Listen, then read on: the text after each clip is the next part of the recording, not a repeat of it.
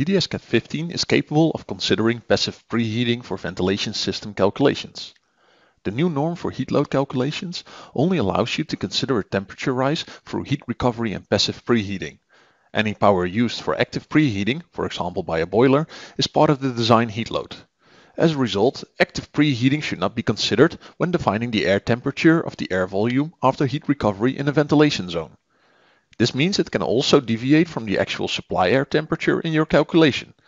With this enhancement, DDS-CAD 15 ensures detailed calculations according to the norm.